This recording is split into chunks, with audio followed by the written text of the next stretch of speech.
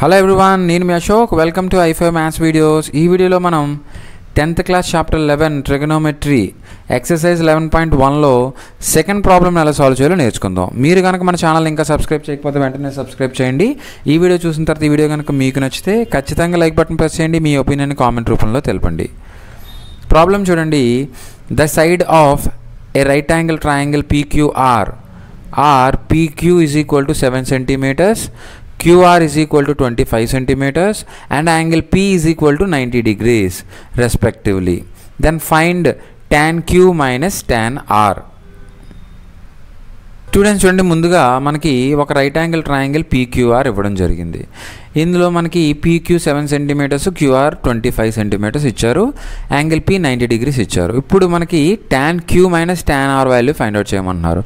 అంటే మనకి tan Q minus tan R దీని వాల్యూ ఫైండ్ అవుట్ చేయాలి. సో మనం ముందుగా ఒక రైట్ యాంగిల్ ట్రయాంగిల్ తీసుకుందాం.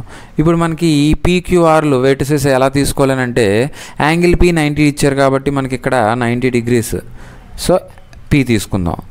అదేవిధంగా మనకి PQ 7 సెంటీమీటర్స్, QR 25 సెంటీమీటర్స్ ఇచ్చారు. అంటే మనకి P నుంచి Q మనకి డిస్టెన్స్ ఇక్కడ తీసుకుందాం. ఎందుకని అంటే మనకి చూడండి QR అనేది 25 సెంటీమీటర్స్ ఇచ్చారు కాబట్టి QR అనేది మనకి హైపోటెన్యూస్ అవుతుంది. ఎందుకంటే ఒక రైట్ యాంగిల్ ట్రయాంగిల్లో హైపోటెన్యూస్ అనేది రిమైనింగ్ 2 సైడ్స్ కన్నా ఎక్కువ ఉంటుంది. కాబట్టి 25 అనేది మనకి ఇక్కడ మనకి హైపోటెన్యూస్ అవుతుంది. కాబట్టి నేను ఇక్కడ R ఇక్కడ Q తీసుకుంటా. సో QR అన్న RQ అన్న ఒకటే కదా. సో ఇది 25 సెంటీమీటర్స్ అవుతుంది. ఇప్పుడు మనకి PQ 7 సెంటీమీటర్స్ ఇచ్చారు. మనకి tan Q minus tan R value find out చేయమంటున్నారు. tan Q అంటే చూడండి, ఇక్కడ యాంగిల్ Qని బేస్ చేసుకొని tan Q ఏమవుతుంది, opposite side by adjacent side. Opposite side అంటే PR బై ఎడ్జసెంట్ సైడ్ అంటే PQ. ఈ యాంగిల్ Qకి చూడండి, యాంగిల్ Q తీసుకుంటే దీనికి ఆపోజిట్గా మనకి PR ఉంది. Angle Qకి adjacent side PQ minus tan R. చూడండి, ఇప్పుడు Rని బేస్ చేసుకొని మనకి tan R వాల్యూ ఎంత అవుతుంది, opposite side by adjacent side కదా tan వాల్యూ. ఆపోజిట్ సైడ్ అంటే PQ డివైడెడ్ బై Rని బేస్ చేసుకుంటే మనకి యాంగిల్ Rకి ఎడ్జసెంట్ సైడ్ అనేది PR అవుతుంది. అంటే ఇప్పుడు మనం tan Q minus tan R అంటే PR by PQ minus PQ by PR. అంటే ఇక్కడ మనకి PQ వాల్యూ తెలుసు కానీ PR వాల్యూ తెలియదు. కాబట్టి ఒక రైట్ యాంగిల్ ట్రయాంగిల్ తీసుకుంటే మనకి ఇక్కడ PR వాల్యూ కనుక తెలిస్తే అప్పుడు మనం క్వశ్చన్లో అడిగిన tan Q minus tan R value ఈజీగా ఫైండ్ అవుట్ చేయొచ్చు. కాబట్టి ముందుగా మనం PR వాల్యూ ఫైండ్ అవుట్ చేద్దాం. PR వాల్యూ ఫైండ్ అవుట్ చేయాలంటే ఒక రైట్ యాంగిల్ ట్రయాంగిల్ని బేస్ చేసుకొని మనకి ఒక ఇంపార్టెంట్ మనకి థియరం తెలుసు కదా, బై యూజింగ్ పైథాగరస్ థియరం ఏమవుతుంది, hypotenuse square is equal to side square plus side square. అంటే ఇక్కడ హైపోటెన్యూస్ ఏమవుతుంది, QR square is equal to PR square plus PQ square.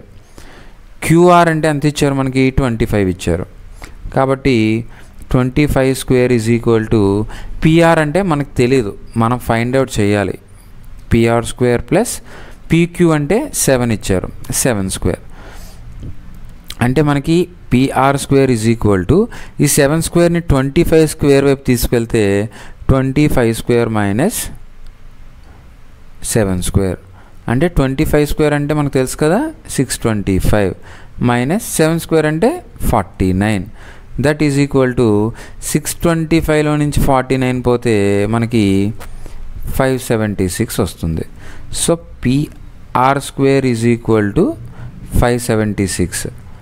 That implies PR is equal to root 576. So మనకి 576కి root value ఎంత వస్తుంది చూడండి, root over 576 అంటే 24 square. కాబట్టి ఇక్కడ స్క్వేర్ రూట్ క్యాన్సిల్ అయితే 24 ఏంటిది పిఆర్.